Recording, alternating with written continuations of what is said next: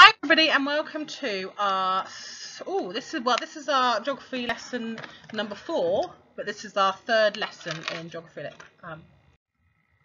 So we're going to do our retrieval practice first.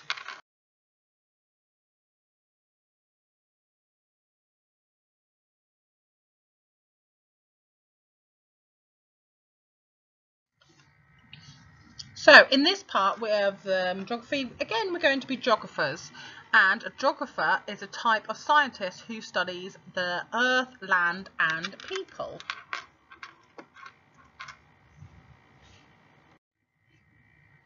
So what have we been learning this term? So this is our knowledge organizer, which is at the front of your book, and you can see that we have learned already about Europe, we learned about Australia, and today we're going to learn all about Africa.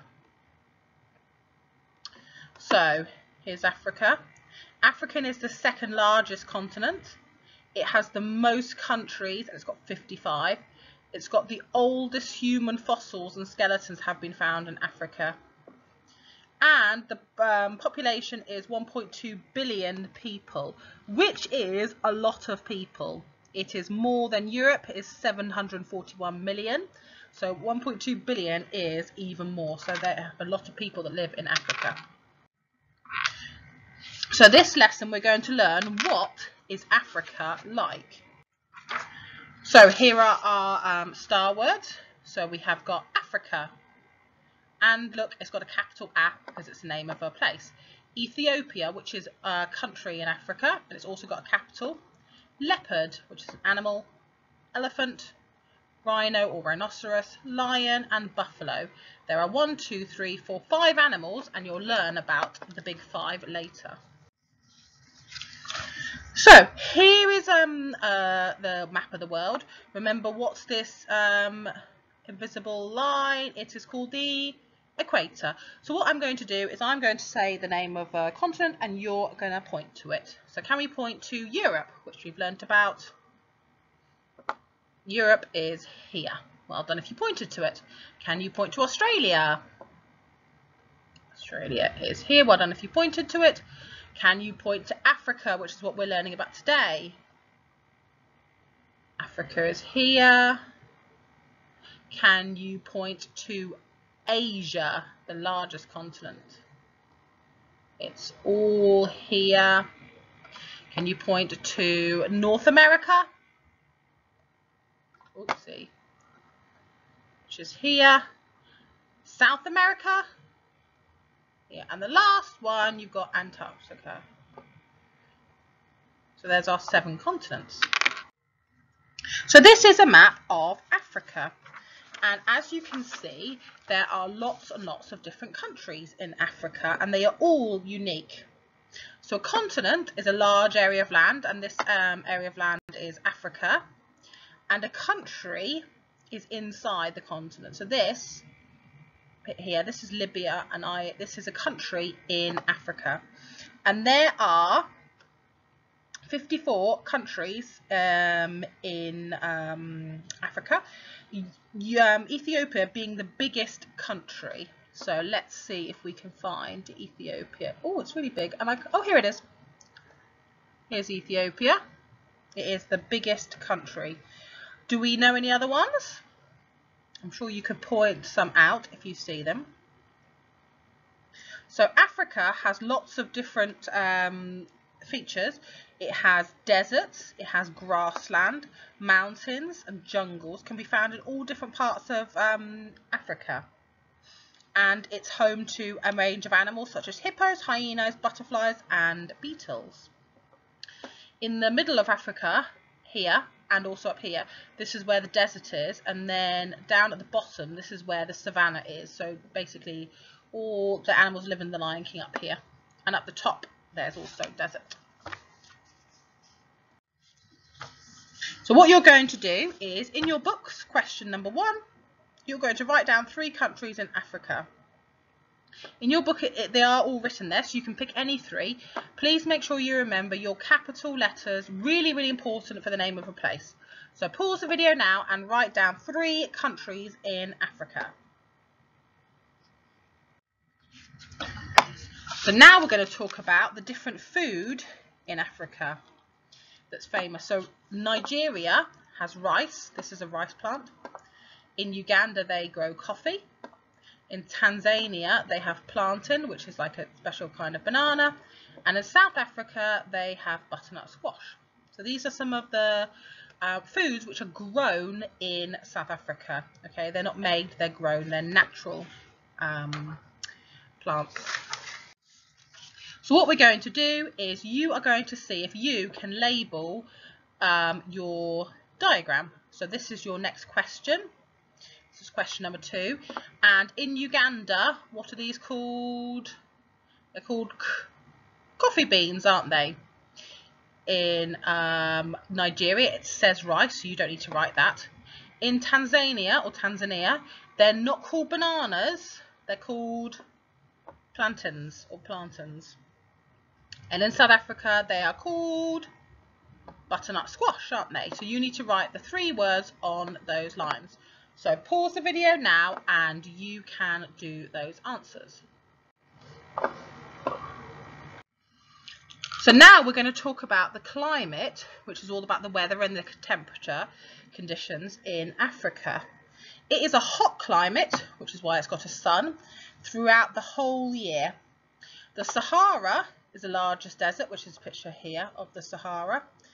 There is, and you can see, if you look at this map, all these yellow bits here and here, these are all desert areas. Well, not all desert, but there's lots of sand, especially up here at the top here, where it's warmer. So there is a north desert, which is here, and a south desert in the continent. The north desert is the hottest one, so I'm going to get a red, and I'm going to put a plus, because it's much, much hotter in the north desert. The continent is so massive, it's surrounded by 3 oceans. You've got an ocean here, and you've got an ocean all the way up the top there. Okay, you can see it also looks a bit like a jungle in some of the pictures. So this looks like a bit like a rainforest. You've got the big trees, you've got it's humid, there's lots of vegetation and waterfall, and it's more of a jungle. Now what we're going to do is we're going to go on. There is another video link which I'm going to put in your Google Classroom, so you can have a watch afterwards if you want.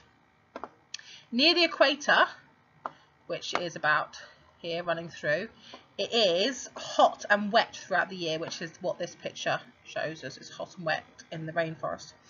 And there's a huge rainforest called the Congo. So we are going to, you can write this down if you want to, and if you don't want to, that's fine, we can do it together.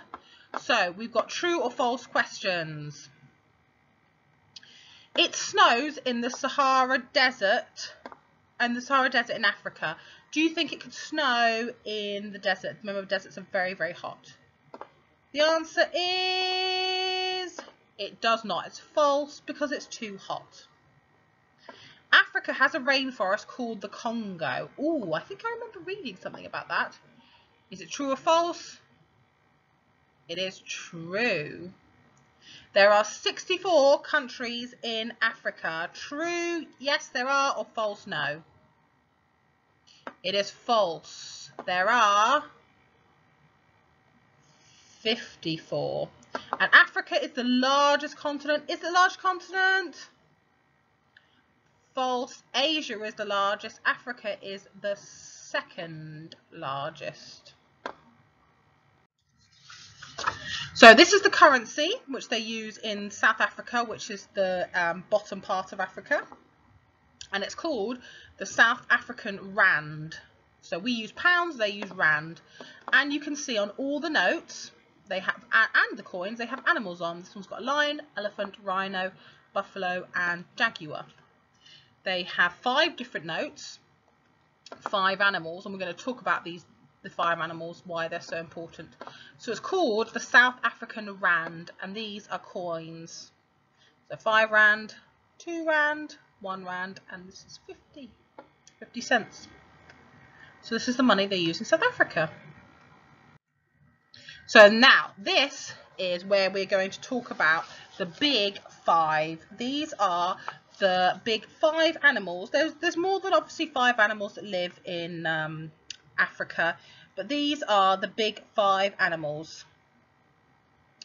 And it is the buffalo, a rhino, a jaguar, an elephant, and a lion. These are the animals that live in the savannah. Okay, these are the big 5. And if you go to Africa, everyone always wants to see these 5 animals, because these are the animals we saw on the notes. And you can see these animals. We've been talking about them a lot. So these are the big 5. What you're going to draw is, on your picture, you're going to draw pictures of the big 5 animals you could see in Africa. There's obviously more than 5, we said, but can you draw the 5 main animals that you could see if you go to Africa? So pause the video now and see if you can draw those 5 animals. You can also label it as well. Right, so now we're talking about landmarks. These are some of the most famous landmarks in Africa. This is called the Victoria Falls, and this is a waterfall in Zimbabwe. I was very, very lucky, I have seen it. And these beautiful rainbows, which you can see here, there's one here, and there's also one here, they are there every single day. They're always there, every single day of every single year, they're always there. And it is very, very beautiful, and it's also actually quite loud. It's the world's largest waterfall. It's named after Queen Victoria, who was once a Queen of England. And in the rainy season, the spray, which is all the water, shoots over 1,000 feet in the air, meaning the rainforest around it experiences constant rainfall from the spray. So all around this, the trees and everything do grow because of the spray that comes off it. So this is Mount Kilimanjaro. This is in Tanzania. Somebody I know, in fact a few people I know, they climbed all the way up to the top and they stood on the top of this mountain. It was very, very impressive, and there was snow on the top. This is the highest peak. This is the highest mountain in Africa. Depending on which way you go, it can take 6 to 7 days to climb the mountain.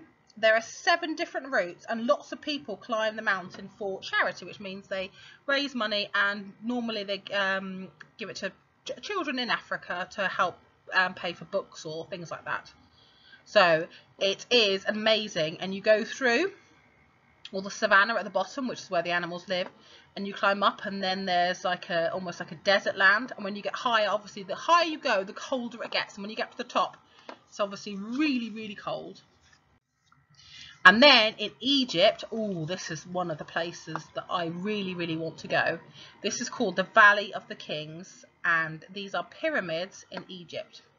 So this here is the Sphinx, and the Sphinx is the guarder of the Valley of Kings. He guards all the pyramids. So the valley contains tombs, which are graves of 12 royal rulers of ancient Egypt. The tombs were the pharaohs, or the kings, and the pharaohs were buried in with their precious belongings, like all of their gold. And they were buried inside these pyramids. And some of the pyramids are open, but there's like it's like almost like a maze inside, how and where to find it. But eventually, in 1000 BC, the Egyptians decided to bury their rulers in hidden burial places to stop people robbing the treasures from the tombs. So what used to happen was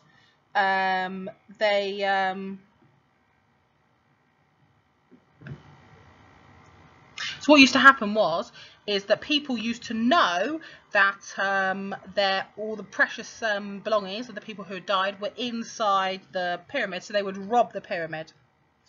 Pyramids are tombs for Egyptian 10, and it's part of one of the 7 wonders of the world. They're very, very tall, and they didn't have cranes or machinery to build them.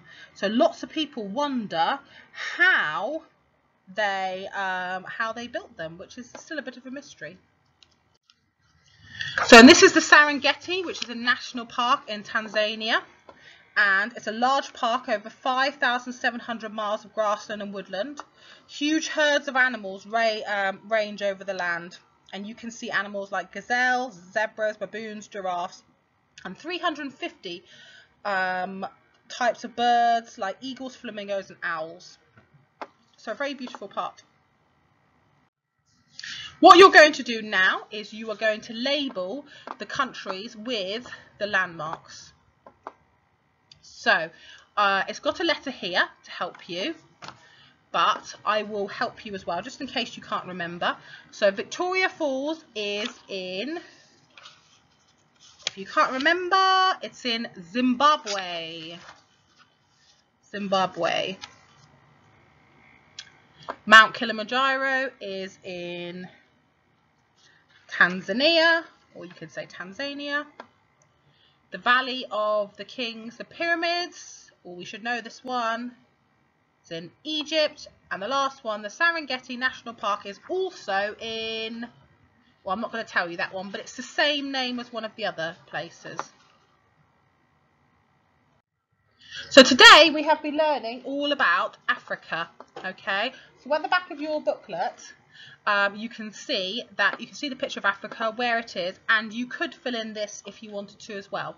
So well done for all your hard work today, and don't forget to post a picture on Google Classrooms of what you've been doing. Bye for now.